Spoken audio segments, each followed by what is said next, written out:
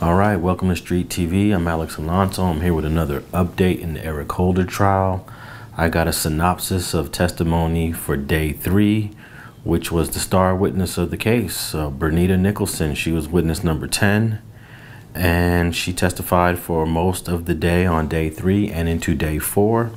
And let's go over what she had to say under direct examination by John McKinney. She's about 35 years old. She was born in LA, but she left LA when she was 2 years old, and she moved out of state. And then at some point later, she came back to LA. She's employed as a caregiver. She works at homes and at a facility, and she's been working for an agency for 10 years. And she does transportation. She picks up customers working for Lyft. She was living in Long Beach for about 1 year when the incident on March 31st, 2019 happened. And prior to that, she had been living in Bellflower. She had lived in Bellflower from about 2008 to 2018. And then after that, she moved to Long Beach. John McKinney asked her, "Are you a gang member?" And she replied, "No." "Do you associate with gang members?" She said, "No." And "How familiar are you with LA?" And she said she used to live in LA by the Magic Johnson Theater on Martin Luther King Boulevard, which is in the area of Crenshaw and King. And she said, and he asked her, "How old were you when you lived in that area in LA?" And she said she was in her 20s. Maybe she was 24 years old at that time. She was asked if she had any siblings, and she said no, she's an only child. And that she had lived with her mom in LA, Bellflower, and Long Beach. So basically, but at the time of the incident in 2019, she had just found a new place in Long Beach and was getting ready to move in there.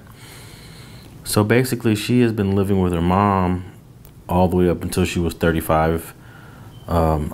She was 35 when she testified in court just recently. So in 2019, she would have been 32.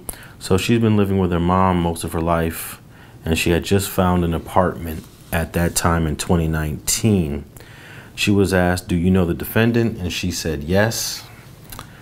And they asked her by what name. She said Eric.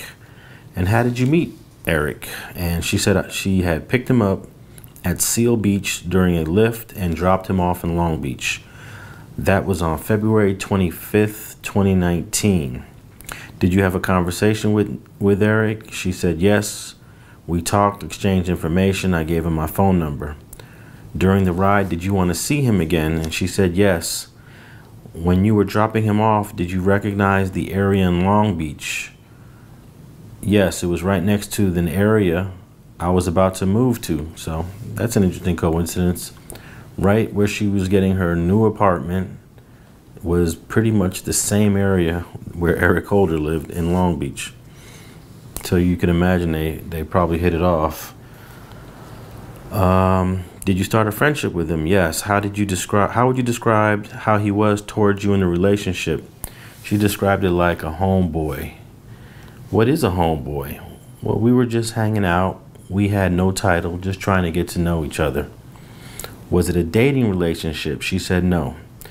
Then she was asked, "What's the difference between a dating relationship and hanging out?" And she said, "We had no title, no commitment. It was whenever." "How often did you see each other between February 25th and March 31st of 2019? She said, "Not every day, but a lot. We went to eat, went to the mall, went to the beach." When the two of you would go around, how would you get around?" She said, "My car." "Who paid for the dates?" She said she did. She mentioned one of the dates was Red Lobster. "Were you interested in him like a boyfriend one day?" She said, "Not really." "Were you ever intimate with Eric?" And she said yes, but it was one time. And then she talked about meeting his cousin who lived in Long Beach also. Were your dates in the Long Beach area or were they at other places? And she said they were other places, but mostly in LA. What about the area that Nipsey Hussle was shot?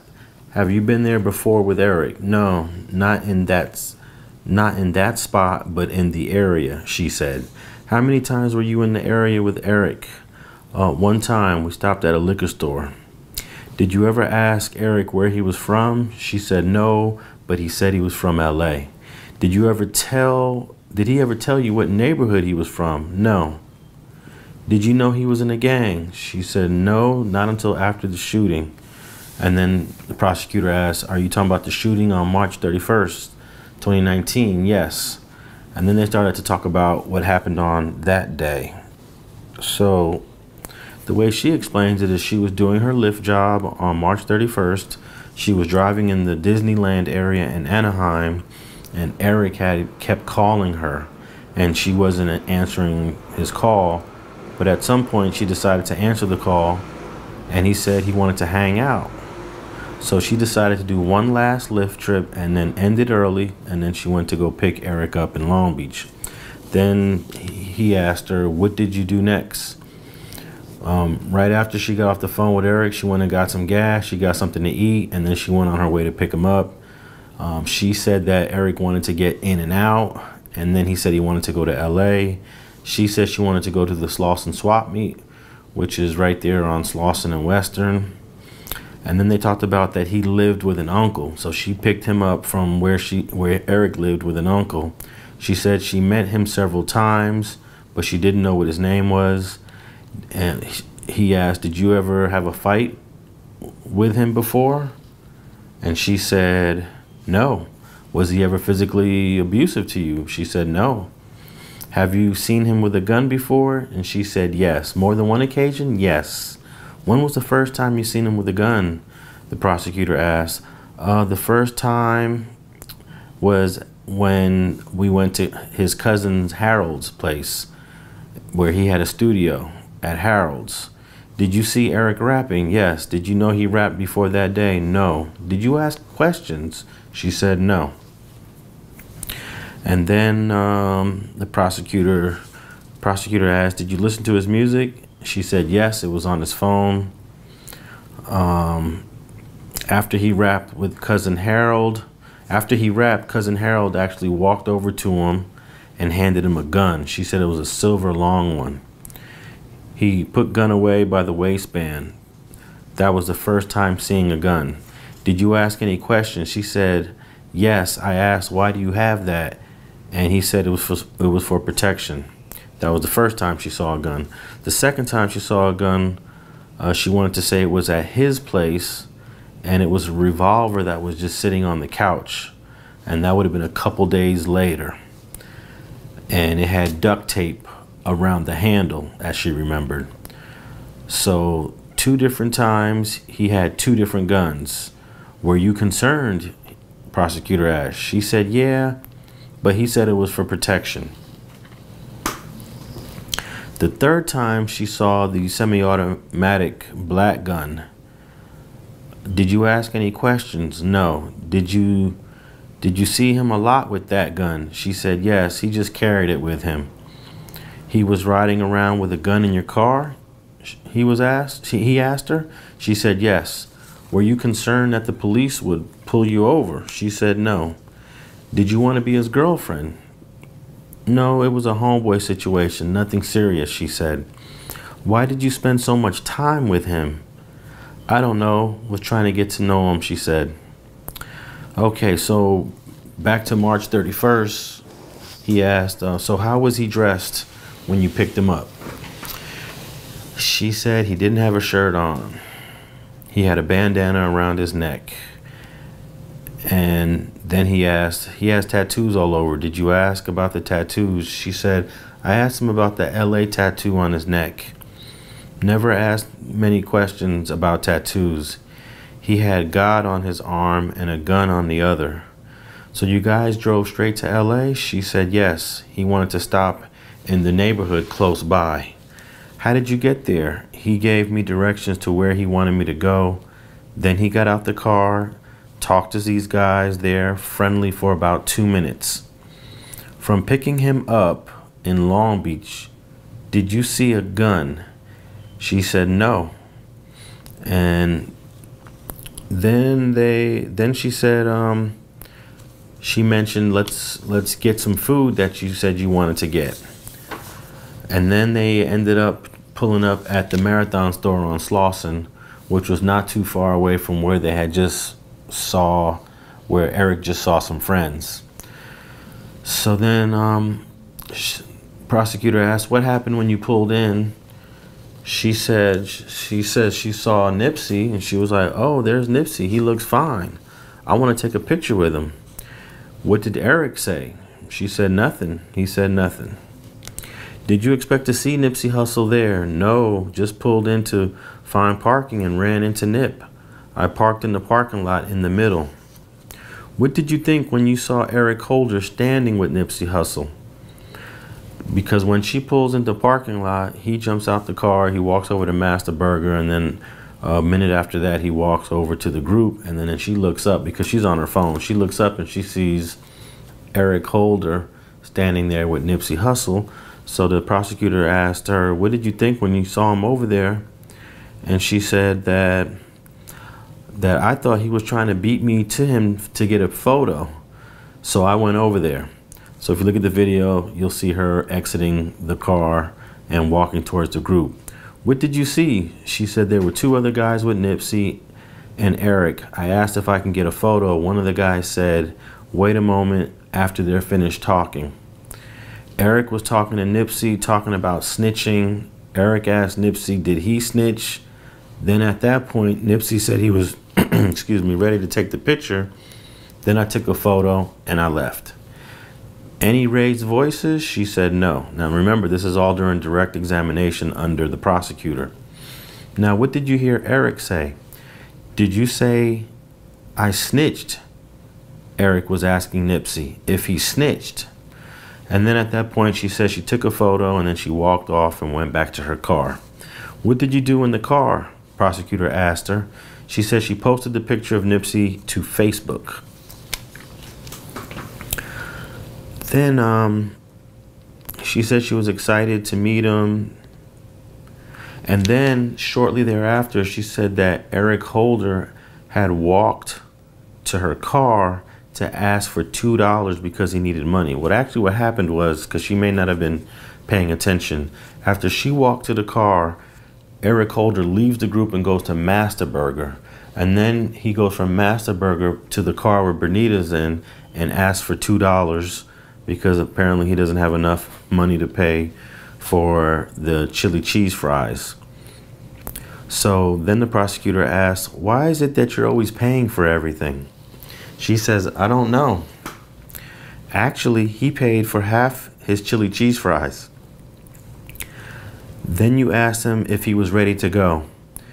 Did he want to eat his food? Then he said drive around. So now he's back in the car with the chili cheese fries, and he asked her to just pull out of the parking lot and to drive around.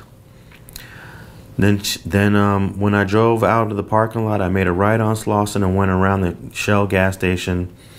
And then basically they went all the way back around.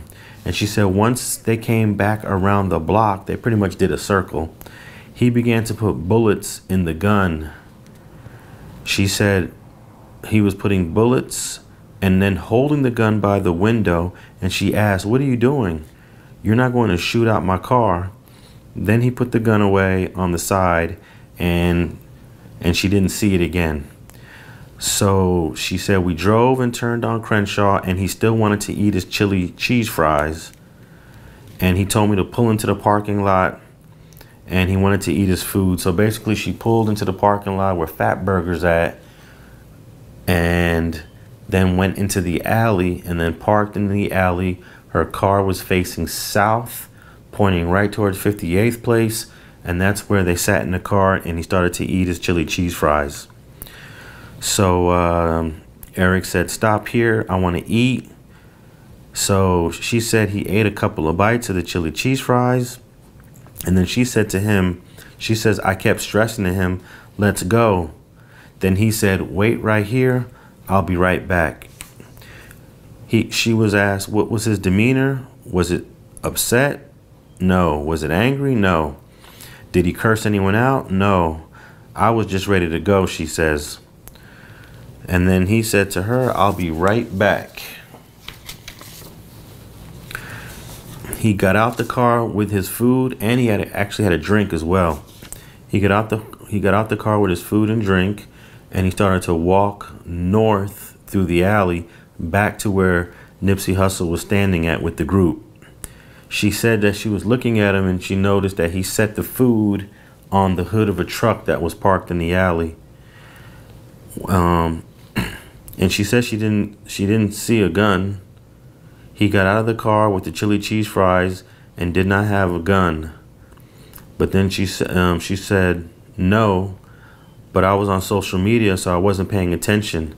And then she said within a very short time, probably seconds, she hears shots. She said, I was afraid when I heard the shots, and then I saw a man running, and I started to pull the car off into the street. So at that moment, there is some footage from another camera that you see her car pulling forward. And then she was asked, would it have been safer for you to leave? She said yes. And then she said Eric returned to the car. She characterized it as a power walk back to the car. And then he asked her, did you see guns in the car? And she said, I just asked what happened. And then he said, you talk too much. I should slap you. He had a stern voice. He said, drive very loud. So I just started driving and I left. And it was quiet in the car the whole time. He wasn't responding and I didn't want to get him upset, she said. Did you tell the grand jury that you saw him get into the car with 2 guns? She said, yes, but now you're saying no. And then she responded, I didn't see the guns right away at the moment. Did you see him with a gun when he got back into the car after the shooting? I didn't see a gun. I saw the gun after we drove. I saw a revolver and the automatic. The only thing I asked, what happened? I didn't ask if he used it. Why not? She said it didn't cross my mind. There has to be a reason why you didn't ask, prosecutor asked her. Her response was, I just didn't ask. What happened next? He wanted to get dropped off at Cousin Harold's. I dropped him off. Then I went to my mom's. I stayed at my mom's, washed clothes, watched TV, and laid down. At that point, did you hear that Nipsey Hussle was shot? She said no, not until later that night. What did you think when you heard that he was shot? I was just saying, I was just there. I spoke to my mom. And social media posts. Oh, then he asked her, what about the social media post that you made with the photo of Nipsey? Did you read the comments? She said, yes, they were posting that Eric did it. Comments said, damn, sis, you were right there. How did you feel? Prosecutor asked her. She said sad because social media was saying Eric did it. I wasn't sure if Eric did it.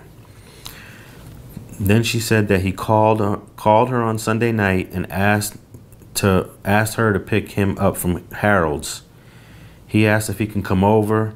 I told him yes. Then I showed Eric on my phone what they were saying. You shot him, it's on my phone. And then prosecutor asked her, were you afraid of him? She said no. I brought him to my mom's because I didn't have furniture at my new place and my mom was at work. Did he sleep? What did he do? He went to the balcony, he smoked, and then he went to sleep. Then the next day on Monday morning, I had to go to work, and he wanted to get a hotel room. And that was the end of day 3. That testimony ended at about 3:20 p.m. when the judge excused everyone. And then she was scheduled to continue her testimony on day 4. And she continued on direct examination starting at about 9:45 a.m. And the first question that was asked was, what time did you get to the mother's house? She said around 7 or 8 p.m. This has been after she picked up Eric Holder to come back to the mom's house. She said that he went to the balcony, he smoked. I asked him what happened. He ignored me. and he went to sleep. The next morning, I asked him if he was ready to go home. He said, I can't go home. My place is a mess. He asked if he can get a room because his place was dirty. Prosecutor said, have you been to his place before? She said, yes. Was it dirty? She said, yes, it was. So we called around, found a Motel 6 in Long Beach. And she let him use the ID to get a room. And then she left. She dropped him off at the Motel 6, helped him get the room, and then she went to her caregiver job. Did you see a gun on that day? She was asked. She said, no. Do you know what happened to the 2 guns? No, I went to work. Then you saw information on social media that Eric may have done the Nipsey Hussle killing. She said, yes. I went to discuss the shooting with him. I showed him on my phone what people were saying on Instagram. He had no response. So then she said, while she was at her mom's place, her car came up on the news. Saw the news that her license plate was on the news. So her mom told her to call the police. Was that the first time you believed that Eric Holder was the shooter from the news report? And she said, my mom called the police and they told her to call back at 6 a.m. when the detectives arrived. So Moms and Bryannitta went to the police. They spoke to a police officer at the front desk, and basically the front desk officer told her that don't believe everything you see on the news, and they left. And then Moms decided to be persistent about it and called back later at 11 a.m. They went back to the police, and then that's when Bryannitta first met the detectives that were investigating this case, and that's when they interviewed her for 5 hours. So they went in the morning early, then they went back at 11, and then the investigation of Bryannitta Nicholson started. Did they tell you your rights? She said yes. Did you waive your rights? She said I did. They told me to call Eric Holder while I was at the police station. So during the interrogation with Bryannitta, she actually calls Eric Holder, and they were actually trying to set him up, I believe. It said during the phone call, you spoke to Eric about coming over to the house. She said yes. Apparently they were going to arrest him that way, but for some reason that was the end of the questioning on that topic. And then, did you show the detectives the photo you took with Nipsey? She said yes. Did detectives ask you to look into your phone? Yes. They copied your phone? Yes. I consented. Did they search your car? Yes. Did they search your apartment? Yes. Did they search your mother's? Yes. Did you consent? Yes, I did. And then they showed an exhibit of an immunity agreement that was signed on June 20th, 2022, which would have been just a few days ago. And it was a 1.5-page agreement that states that anything she says cannot be used against her unless she lies or the judge doesn't believe her, and then the judge can revoke the agreement. Did you read this agreement? She said yes, my lawyer did. It's the first time we ever heard that she had a lawyer. At this point, for the immunity agreement, and a lawyer was appointed to her. It says nothing you say can be used against you as a crime except if you commit perjury or the judge believes you lied. Did you come talk to me? John McKinney was saying. She said yes. Did you tell the police, myself, and the grand jury the truth? She said yes. And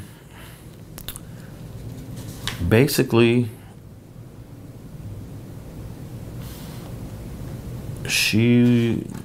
they played the video of her pulling in and everything that happened, jumping out, which occurs over the course of about 5 minutes.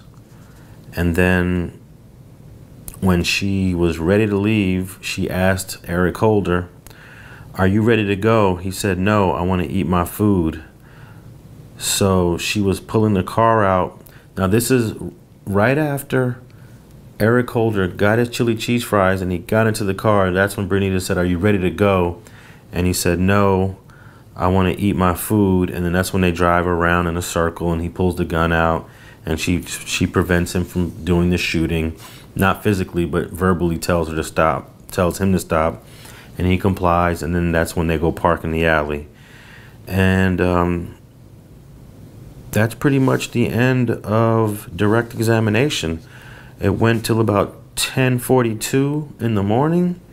And then cross-examination by Jansen started at about 11 a.m. And he went into some topics. He said that after Eric got back into the car, at some point later, he was loading a gun. She said, yes. You didn't see that gun prior? She said, no. He was pointing the gun by the clothing store on Slauson? She said, yeah. I said, you're not doing a drive-by out in my car. Then he said to park the car in the alley by the Fat Burger, which he did. And he started eating the fries. And then he said, wait here. I'll be right back. Then you heard gunshots. So he's basically going over some of the same points that the prosecutor brought out of her. He asked, let's see here.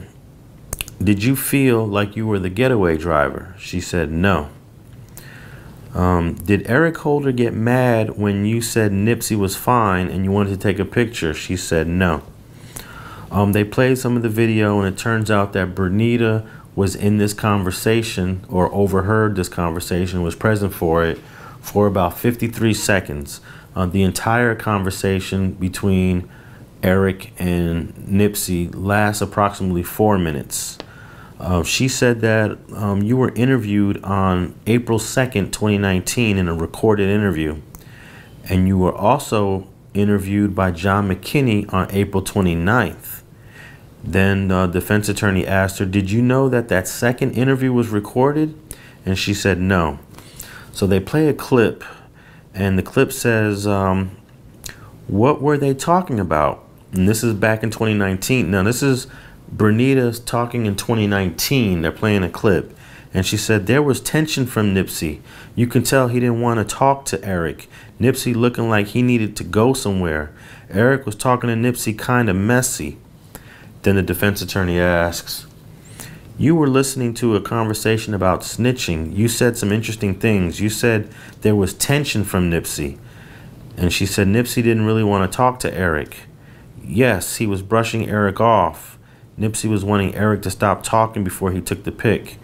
Eric asked Nipsey if he was a snitch.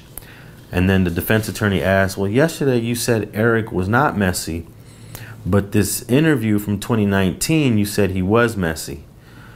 And then she said Eric kept asking Nipsey, have you ever snitched? And Nipsey brushed him off. And then the defense attorney played another transcript. He played a clip from the interview. Now, she was interviewed by the cops for about 5 hours. And in this clip, they played a part where she said, I didn't hear an argument, but Eric was a bit aggressive saying cuz. But then the defense attorney said, but yesterday you said Eric was not aggressive. But in the video from 2019, you said he was getting aggressive. So the defense attorney was really trying to establish a level of aggression that was taking place between Nipsey and Eric Holder. And then when you were on the grand jury under oath with immunity, did you know Eric Holder asked about a specific name regarding snitching conversation between Eric Holder and Nipsey Hussle? Apparently, she claimed that a specific name was mentioned during this conversation. At the grand jury, did you say there was a specific name used in that conversation? She said yes, but I don't know the name. And then the defense attorney directed the questioning to the grand jury transcript, page 256, lines 7 to 27. How would you describe the conversation back and forth? Did it seem normal or a fight was about to happen? She said Eric Holder was trying to get to the point about something that happened in the past. He said someone snitched, but I caught it in the middle. How many times did Eric Holder ask Nipsey, you snitched before? You said Eric You said Eric Holder asked 3 times. Yes, it could have been more. How many times did you hear Eric Holder say something to Nipsey about snitching? Many times, back to back. Have you ever snitched? Was said. Yes, he asked that multiple times, being Eric is asking Nipsey, had he ever snitched? And that pretty much wrapped up Bryannitta Nicholson's testimony, which went from day 3 to day 4. And thanks for tapping in with Street TV. Be sure to subscribe so you can get the next update on the Eric Holder trial. Thanks for staying tapped in to the Street TV channel and this Eric Holder trial update. Make sure you subscribe so you won't miss the next update, which I got dropping first thing tomorrow.